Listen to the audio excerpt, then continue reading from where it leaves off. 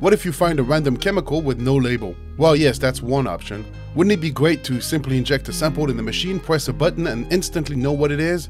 Well, let me tell you about the gas chromatograph mass spectrometer. The GCMS is a combination of two powerful methods of analysis in one serious instrument. The chromatograph side physically separates each compound before sending them one by one to the mass spectrometer. GCMS are popular in environmental and forensic lab, and as far as I'm aware, it's not illegal to own one. I found this one on eBay again, and it was surprisingly affordable. This is the Thermo Finnegan DSQ and Trace GC2000 combo. This is a mid-90s unit, maybe older than some viewers. Now, I've set up a few other instruments on this channel, but getting two 20-something-year-olds to talk to each other and controlled by a PC that will only run the software on Windows 2000 was a different level of frustration.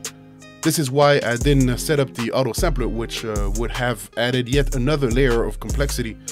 Both units needed some TLC, and setting up a workable method took some time. The learning curve for the Excalibur software can sometimes be steep. Thankfully, the manual is still available online. Anyway, you only need a few microliters to get a good idea of what is present, and because of the mass spectrometer, you can even identify the isotopic ratio. Of course, there's limitation. Water, strong acid, and base should be avoided, and heat-sensitive chemicals like explosives are better analyzed on HPLC. But for organic chemicals like chloroform here and others less volatile, the GCMS does a fantastic job. Modern unit can reach detection limit in the sub-part per trillion, but I'll be happy with mid-ppm level detection. So here, I prepare a solution of hexane, dichloromethane, trichloroethylene, pisaline, and cyclohexanone, each at 100 microliters dissolved in 100 milliliters of methanol. I injected the 1 microliter, and this is what a single microliter looked like. In it, there is a 0.6 millionth of a gram of hexane, 1.3 millionth of a gram of DCM, 1.4 millionth of a gram of pisaline, and 0.9 millionth of a gram of cyclohexanone. These are low ppm level detection, and you can see some chemicals have a much better response than others. I use this general purpose 100 meter Restec column, and it may not be sensitive enough for certain compounds, so they will not be separated and will increase the background, dropping my sensitivity. But for this video's purpose, that's a problem I can live with. Okay, now when the run is complete, I can look at the chromatogram up here. By clicking on the peak I'm interested in, this lower window displays the mass spectrum recorded for that particular peak. Each peak is a single molecule and will have its own mass signature. I can then compare this with a known spectrum in the library to identify it. In this case, trichloroethylene. And this one here, p-xylene. Even the meta and ortho isomer can be identified. Notice the software indicates the percentage of confidence. Here, 97%. Pretty cool, right? YouTube is full of great chemistry channels like these. Most follow the same playbook: an introduction of the desired product, a description of the synthesis and procedure, followed by the final yield and sometimes a purity check. On rare occasion, a professional lab can provide analytical report and confirmation. Wheeler Scientific briefly touched on the GCMS on his Bugs Per video. I think a dedicated instrument will be an awesome addition for these already great channels. Speaking of YouTube, I would like to show my support for an interesting fellow YouTuber named Photonic Luminescence, Photonic with a K. This young man is fascinated by astrophotography and light bulbs. I think the real talent is with people who can do a lot with very little. Much like many others, he deserves some encouragement and recognitions. Now, organic chemistry is not really my strong suit, but when I think of a complex mix of volatile organics, I think of gas, as in gasoline. So I grabbed a sample of 87 grade and injected about 2 microliters at a temperature gradient for 30 minutes. Here's the result. Since I'm not really interested in quantifying anything, I can do without a standard, and with their unique mass spectrum, I can identify isopentane and N-pentane here and here, trans 1,2-dimethylcyclopentane here, toluene over here, p-xylene again here, 1,2,4-trimethylbenzene, etc. This seemed to match the known composition of gas analyzed by the real pros. Here in the US, gasoline is lead-free since 1975, but small aircraft, boats, and other niche applications are still allowed to burn leaded gasoline. So I went to a small airfield to collect a sample of the blue Avgas 100 LL and analyzed it. When looking for a specific molecule, this forest of peaks can be intimidating, and I don't have time to go through every single one of them to find what I'm looking for, but luckily I know exactly what I'm looking for. So I can search for it in the library and select the only ion masses I am interested in. Now I can set up the MS to look for those ions specifically and reject everything else. This is a single ion monitoring or SIM feature. And there it is, tetraethyl lead.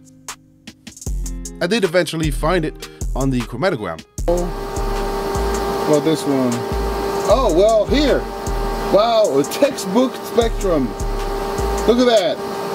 Very nice. I'm going to save it to my library. It looks so nice. It's great. It's perfect detection. Look at this shit. Awesome. All right, there you go. Tetraethyl lead. Excellent. Of course, I had to collect some diesel for comparison, and the distribution of carbon chain is higher than gas. In the 8 to 10 carbon atom range, a lot of decane, hexadecane, dodecane like these. Looking back at my first GC analysis on gasoline in this video from 4 years ago, I was pretty on point. Back then, I also looked for caffeine from coffee and extracted something I assumed was limonene from citrus, but could not identify with certainty. So now let's revisit that. Here, I use DCM to extract caffeine again, and that large peak I've obtained the first time is actually vanillin. I truly did not know vanillin was added to my brand of coffee. I guess I should have read the label. It says right here, artificial flavors, clear as day. Now if you ignore this large smudge from the previous injection, here's caffeine. It took a few tries to get it, but this is another textbook detection. Wow, pure caffeine right there. However, I was correct when looking at limonene from the DCM extraction of oranges. There it is, limonene. Another source of exotic molecule to hunt for is plants. This mass spec can only see masses from about 2 to 1,000, so a lot of large molecules like amino acids and proteins will not be seen, but there's plenty of very interesting natural chemicals. This is the infamous poison hemlock. This one is very common. It's a little bit late in the season, they're a little dry, but it can easily be confused with other plants. Like this Queen Anne's lace right here. You can tell by the spikes under the flower right here. This one is harmless. Another one that look like poison hemlock is the white parsley. This one look very similar than poison hemlock without the purple splashing all over the stems. If you look at the branches, they have this U shape, and this one is actually eatable. Now, I'm not gonna pretend to be a botanist or an expert on everything, but I'm not gonna eat that one, even though I'm pretty sure this is not poison hemlock. As the name suggests, poison hemlock is not part of a healthy breakfast. In fact, in antiquity, a tea made of this plant was one method of execution. You may have heard of Socrates. The toxicity of the plant is somewhere between sodium cyanide and white phosphorus. The LD50 is difficult to establish since this is a cocktail of natural alkaloid, mostly conine. And let's collect a sample to see if we can pick it up with the GCMS. All part of it should be toxic. Excellent. I grinded my branches in the blender, put them in a round bottom flask, added DCM and reflux for an hour. After cooling, the solvent is first passed through a bed of anhydrous sodium sulfate to remove any potential water. Since DCM is more volatile than what's dissolved in it, we can just evaporate it in this concentrator, leaving just 1 milliliter. This is then stored in amber glass vial, ready for analysis. I could have asked the lab assistant for this preparation, but I think she was busy that day. Anyway, here's the poison hemlock analysis. The active poison conine showed up with its main peak at 84 and molecular mass at 127. My spectrum is here, and this matches the library here. Interestingly, I found what I think is adrenaline. I didn't expect that. This obvious large one in the middle did not give me any conclusive hit, but seemed to be related to quinine.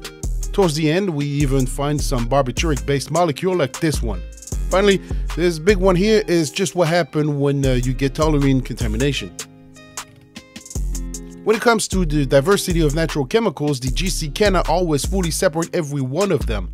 So we'll end up with a complex mixture of ion arriving together at the detector, and this is very challenging to read.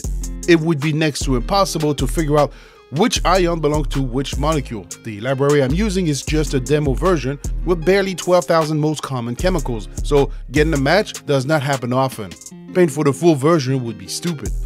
There's also a constant noise, especially at mass 207 and 281. This is the slow degradation of the colon from oxygen intrusion. Even after a 10-hour bakeout, I could not fully get rid of it, and it gets worse at higher temperature. Fortunately, I can select a range on the spectrum and remove most of this noise using the subtract function.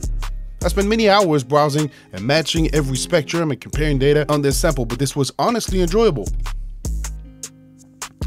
I went shopping for some apples and rinsed them in hexane.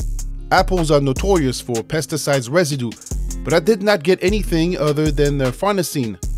Farnesene here is partially responsible for the smell of fresh apples. Restec does make a column specifically for pesticides analysis, and mine is just not sensitive enough for that. I make it look easy and straightforward, but this was anything but a trivial weekend project. Learning the software and the instrumentation was frustrating, tedious, and confusing. I made some expensive mistakes and reached plenty of dead ends. But when things finally started to work, it was time to celebrate with a toast, which I just had to analyze first. Here's my favorite drinks with all its glorious flavors, like ethyl acetate, isobutyl alcohol, 2-methyl and 3-butane-1-ol, and of course benzyl alcohol. Whiskey is a rich mixture of molecular delight. If you remember the ion chromatograph video, I was able to pick some of that here. The GC takes it further in precision and fun. I can always find more stuff to analyze, but for now, I'll focus my energy on trying to set up my instrument for quantitative analysis. I thought of a real-world application, the blood alcohol content. So if you want to see a drunk Neptunium, stay tuned. Finally, I'd like to thank Frisky Dingo for his generous gifts and the opportunity to analyze a suspicious iridium sample. Being a Patreon and dedicated subscriber, he's also an element collector and thought he purchased some iridium. I was able to verify the scam and confirm his suspicion. This is a tungsten powder with little to no iridium. Sorry, my friend. Oh, that's it? I wish there was more. That sucks.